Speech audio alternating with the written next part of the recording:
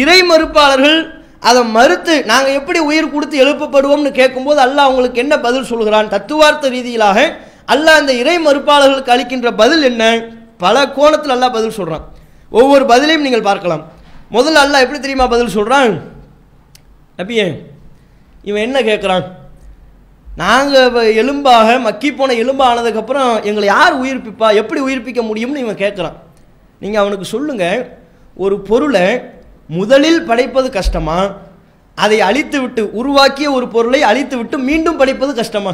இந்த ரெண்டில் எது சிரமம்னு கேளுங்க. ஒரு பொருளை எடுத்த எடுப்பில் எந்த விதமான முன்மாதிரி இல்லாமல் முதலாக அதை படைப்பது, எந்த ஒரு பொருளாக இருந்தாலும் ஃபஸ்ட்டு அதை உருவாக்குறது தானே கஷ்டம். ஒரு ஃபார்முலாவாக இருந்தாலும் சரி, கம்ப்யூட்டர் சார்ந்த ப்ரோக்ராமாக இருந்தாலும் சரி, கோடிங்காக இருந்தாலும் சரி, ஒரு சாதாரண ஒரு பொருளாக இருந்தாலும் சரி, எந்த ஒரு பொருள் இப்படியான ஒரு பொருளை முதலில் திட்டமிட்டு வடிவமைத்து உருவாக்குவது அதுதான் சிரமம். கொஞ்சம் டைம் எடுக்கும். அதுக்கப்புறம் பிளான் பண்ணி இதை உருவாக்கிட்டோம். நீங்கள் இந்த பொருளை அழிச்சா இது மாதிரி எத்தனை பொருட்களை வேண்டுமானாலும் இலகுவான முறையில் குறைந்த நேரத்தை பயன்படுத்தி கொண்டே மீண்டும் மீண்டும் உருவாக்க இயலும். அப்போ எந்த ஒரு பொருளையும் முதலாக உருவாக்குவது தான் சிரமம். முதலாக அந்த பொருளை உருவாக்கிவிட்டால் அது சாத்தியம் என்றால் அந்த பொருள் அழிந்து போனதற்கு பிறகு எத்தனை தடவைகள் வேண்டுமானாலும் மீண்டும் மீண்டும் உருவாக்குவது மிக மிக எளிது. இது தெரியாமல் அவன் கேட்டுக்கிட்டு இருக்கிறான். இந்த பதிலை சொல்லுங்கிறான் அல்லாஹ். அல்லாஹ் இதே யாசின் என்கிற அத்தியாயத்தில் 78வது மற்றும் 79வது வசனத்தில் அல்லாஹ் சொல்லுகிறான், நபியே, உதரபலனா மசலம் வனசிய ஹல்கா, நாம் தான் அவனை படைத்தோம் என்பதை மறந்துவிட்டு நமக்கே அவன் உதாரணம் சொல்லி கொண்டிருக்கிறான். அவனை படைச்சதை நான், அதை மறந்துவிட்டு எனக்கு அவன் உதாரணம் சொல்லிக்கிட்டு இருக்கிறான். நீங்கள் அவன் கேட்குறான், கால மையுஹில் இதாம உஹிய ரமீம், மக்கி போன எலும்பாக ஆகிவிட்டதற்கு பிறகு யார் அதை உயிர்ப்பிக்க முடியும் என்று கேட்கிறான். குல், நபி அவனுக்கு நீங்கள் பதில் சொல்லுங்கள், யுஹீஹல்லதி அன்ஷாஹா அவ்வள மர்றான், முதல் தடவை அவனை யார் படைத்தானோ அந்த இறைவன் உயிர்ப்பிப்பான்னு சொல்லுங்க. உன்னை முதல்ல படைக்கிறது கஷ்டமா, அதற்கு பிறகு உன்னை உருவாக்குவது கஷ்டமா? எந்த முன்மாதிரியும் இல்லாமையிலிருந்து அல்லாஹ் உன்னை படைச்சான். நீ எதுவாகவும் இல்லாமல் இருந்தோமா இல்லையா? மனிதர்கள் நாம் யோசித்து பார்க்கணும். யாரெல்லாம் மரணத்திற்கு பிறகு ஒரு வாழ்க்கை இல்லை என்று நினைக்கின்றார்களோ, மரணத்திற்கு பிறகு மீண்டும் உயிர் கொடுத்து எழுப்பப்படுவதை மறுக்கிறார்களோ, அவர்கள் சிந்திச்சு பார்க்கணும், நாம் எப்படி உருவானோம். நமக்கு இல்லாமை என்கிற ஒரு காலம் இருந்ததா இல்லை? நம்ம அனைவருக்கும், மனிதர்களாக இருக்கிற நம்ம அனைவருக்கும் இல்லாமை என்கிற ஒரு காலம் இருந்துச்சு. இப்போ இங்கே சபையில் இருக்க ஒருத்தருக்கு ஒரு 60 வயசு ஆகுதுன்னு வைங்க. அவர் ஒரு 40 வருஷத்துக்கு முன்னால் எப்படி இருந்தார்னு கேட்டால் 20 வயசு இளைஞராக இருந்தார். அவர்கிட்டே கேட்டாலே துள்ளி குதிப்பார். 40 வருஷத்துக்கு முன்னால் எப்படி இருந்தானே கேட்குறிய, எங்கள் ஊரில் கேட்டு பாருங்க எப்படி இருந்தான்னு ஊர் சொல்லுன்னு சொல்லிடுவார். அதே ஆள்கிட்ட அப்படியா, சரி ஓகே, 40 வருஷத்துக்கு முன்னால் எப்படி இருந்தீங்க? ஒரு 50 வருஷத்துக்கு முன்னால், 50 வருஷத்துக்கு முன்னால் ஒரு 10 வயசில் அங்கே படித்தேன் இங்கே படித்தேன்னு பெரிய, அவர் படித்தது ஒரு 4வது வகுப்பு 5வது வகுப்பு படிச்சிருப்பார். என்னமோ MBBS படித்த ரேஞ்சுக்கு கதை சொல்வார். அந்த ஸ்கூலில் படித்தேன், இந்த ஸ்கூலில் படித்தேன். ரொம்ப படிச்சிட்டீங்களோ? இல்லை, அங்கே 1வது வகுப்பு படித்தேன், இங்கே 2வது வகுப்பு படித்தேன், அங்கே 3வது வகுப்பு படித்தேன், ஆக மொத்தம் எவ்வளோ படிச்சிய? ஆக மொத்தம் 4வது வகுப்பு படிச்சிருக்கிறேன் அப்படின்னு சொல்லிட்டு போயிடுவார். சரி, அதே ஆள்கிட்ட இன்னும் கொஞ்சம் 60 வயசு, 40 வருஷத்துக்கு முன்னால் என்னன்னு கேட்டால் 20 வயசு இளமை பருவத்து காலத்தை சொல்வார். ஒரு 50 வருஷத்துக்கு முன்னால் என்னன்னு கேட்டால் 10 வயசில் சிறுவர் பருவத்தில் இருந்த அந்த சூழ்நிலைகளை சொல்வார். அதே ஆள்கிட்ட 60 வயசு முதியவர்கிட்ட நீங்கள் 70 வருஷத்துக்கு முன்னால் என்னவா இருந்தீங்கன்னு கேட்டால், 70 வருஷத்துக்கு முன்னால் நீங்கள் எங்கே இருந்தீங்க? அது ஒரு 59 வருஷத்துக்கு முன்னால் எங்கே இருந்தீங்கன்னு கேட்டால் கூட என் தாயின் கருவறையில் இருந்தேன், 8 மாதமாக இருந்தேன், 4 மாதமாக இருந்தேன், 2 மாதமாக இருந்தேன். சரி, 70 வருஷத்துக்கு முன்னால் நீங்கள் என்னவா இருந்தீங்க? 80 வருஷத்துக்கு முன்னால் நீங்கள் எங்கே இருந்தீங்க? 100 வருஷத்துக்கு முன்னால் நீங்கள் என்னவா இருந்தீங்க? என்ன பொருளாக நம்மளை காட்டுறது? நாம் ஒவ்வொருவருடைய வயதிலிருந்து ஒரு வருஷத்துக்கு முன்பாக கணக்கு போட்டு, ஒரு நாளுக்கு முன்பாக கணக்கு போட்டு கேட்டால் கூட நம்ம என்னவா இருந்தோம்னு சொல்ல இயலாது. அப்போ இன்ன பொருளாக இருந்தோம் என்று கூட சொல்ல முடியாத நிலையில் அல்லாஹ் நம்மை உருவாக்குனானா இல்லையா? முன்மாதிரியின்றி இல்லாமையிலிருந்து படைத்த இறைவனுக்கு மீண்டும் நம்மை படைப்பதற்கு கஷ்டமா? அதைத்தான் அல்லாஹ் கேட்குறான். ஹல் அதா அல் இன்சானி ஹீனும் மினத் தஹர், மனிதனுக்கு ஒரு காலம் இருந்ததில்லையா? எப்படியான காலம்?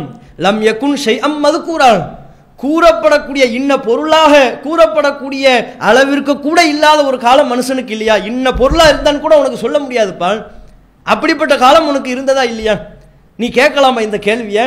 இல்லாமையிலிருந்து முன்மாதிரி இன்று அல்லாஹ் உன்னை படைத்திருக்கின்ற பொழுது மீண்டும் உனக்கு மரணத்தை தந்து உயிர்ப்பிப்பதில் அல்லாஹுக்கு என்ன சிரமம் இருக்கு? ஒரு சிரமமும் கிடையாது. இதைத்தான் அல்லாஹ் நமக்கு திரும்ப திரும்ப பதிவு செய்வதை நீங்க பார்க்கலாம். அப்போ ஒண்ணுமே இல்லாம உருவாக்குனவனுக்கு திரும்ப உயிர் கொடுக்கிறது சிரமமா என்கிற கருத்து அல்லாஹ் திரும்ப திரும்ப இது போன்ற வசனங்களின் வாயிலாக நமக்கு நினைவூட்டுவதை நீங்கள் அறிந்து கொள்ளலாம். அதே போல இன்னொரு விதத்திலையும் அல்லாஹ் பதில் சொல்றான். ஒரு உதாரணத்தின் மூலமாக வறண்ட பூமியை உதாரணமாக காட்டி அல்லாஹ் மனுஷன் எங்கெங்கே எல்லாம் இந்த இறை மறுப்பாளர்கள் தாங்க எப்படி மக்கி போன எலும்பு ஆனதுக்கு அப்புறம் உசுர் கொடுத்து எழுப்ப முடியும்னு கேட்குறாங்களோ அதற்கு பதிலளிக்கக்கூடிய பல இடங்களில் அல்லாஹ் இந்த வாதத்தை வைக்கிறான். ஒன்று, உன்னை இல்லாமலிருந்து படைச்சனப்பா, இல்லாமலிருந்து படைச்ச உன்னை நீ ஒரு பொருளாக ஒரு மனுஷனாக ஆகி பிறகு உனக்கு மரணத்தை கொடுத்து திரும்ப உன்னை உயிர் கொடுத்து எழுப்புவது எனக்கு கஷ்டமான்னு அல்லாஹ் கேட்குறான். ஒன்று. இரண்டாவது, இன்னொரு கோணத்தில் அல்லாஹ் எப்படி பதிலளிக்கிறான் என்றால், சரி உனக்கு எப்படி உசுறு கொடுத்து எழுப்புவாங்கிறதுல உனக்கு டவுட்டாக இருக்கு, அப்படி தானே? நீ வறண்ட பூமியை பார், வறண்ட பூமி, காஞ்ச பூமி, ஒன்றுமே இல்லை, புற்புண்டு கூட இல்லை. அப்படியான பூமியில் நான் மழையை பொழிப்பிக்கிறேன். மழையை பொழிவித்து சில காலங்கள் ஆகிவிட்டதற்கு பிறகு அந்த வறண்ட செத்துப்போன காய்ந்த பூமி எப்படி ஆகிறது? பசுமை ஆகுது, செடி முளைக்கிறது, கொடி முளைக்கிறது, மரங்கள் உருவாகிறது, கனி தரக்கூடிய பல மரங்கள் அங்கே முளைப்பிக்கப்படுகிறது, கண்ணுக்கு பச்சை பசேல் என்ற பசுமை தென்படுகிறது. இந்த மழை பொழிவிப்பதற்கு முன்பு வரையிலையும் அந்த வறண்ட பூமியினுடைய நிலை என்ன? பார்ப்பதற்கு கண் கவரக்கூடிய வகையில் ஒன்றுமே இல்லை. அந்த இடத்துல ஒரு மரம் இருந்தது என்று சொல்ல இயலாது. அந்த இடத்தில் கனி தரக்கூடிய இப்படிப்பட்ட மரங்கள் இருந்தது என்று குறிப்பிட்டு சொல்ல இயலாத அளவிற்கு, ஒரு செடி கொடியை கூட காட்ட முடியாத அளவிற்கு வறண்ட செத்துப்போன பூமியாக இருந்துச்சு. அப்போ அல்லாஹ் கேட்குறான், இப்படி செத்துப்போன ஒரு பூமியை நான் மழையை கொடுத்து தண்ணீரை கொடுத்ததற்கு பிறகு அது எவ்வளவு விஷயங்களை முளைப்பிக்க செய்கிறது, எத்தனை பச்சை பசையில் என்ற காரியங்கள் அதில் தென்படுகிறது. இது எனக்கு சாத்தியம்னா ஒன்றை உசுறு கொடுத்து எழுப்புறது சாத்தியம் இல்லையா? நல்லா கேட்குறான். வறண்ட பூமி தானே. இப்போ நம்ம குட்டை ஏரி குட்டை குளங்கள்லாம் பார்ப்போம். பார்த்தா தண்ணி இல்லாத டைமிங்கில் ஒன்றுமே தெரியாது, அங்கே ஏதாவது கண்ணுக்கு தெரியுமா? ஒன்றுமே தெரியாது. மழை பொழிஞ்சதுக்கப்புறம் பார்த்தோம்னா அங்கே மீன் வருது. எப்படி வருது? எங்கேருந்து வந்துச்சு? வெளியில் உள்ள ஏரியாவிலாம் மீனுக்கு தகவல் போய் அந்த குட்டையில் தண்ணி வந்துருச்சா, வாங்கப்பா போவோம்னு குரூப்பாக சேர்ந்து வந்துச்சு, ஜாயின் பண்ணிக்கிட்டாங்களா? எப்படி வருது? ஆச்சரியமாக இருக்குது. வறண்ட குட்டையை பார்க்குற, தண்ணியே இல்லாத ஒரு சின்ன ஏரி, ஒரு குட்டை, ஒரு குளம். மழை பொழிவிக்கப்பட்டதற்கு பிறகு பார்த்தால் அங்கே பச்சை பசையில் என்று செடிகள் முளைக்கிறது, கொடிகள் முளைக்கிறது, மீன்கள் கூட அங்கே உருவாகுது. எப்படின்னு பார்த்தா சிந்திக்க முடிய மாட்டேங்குது.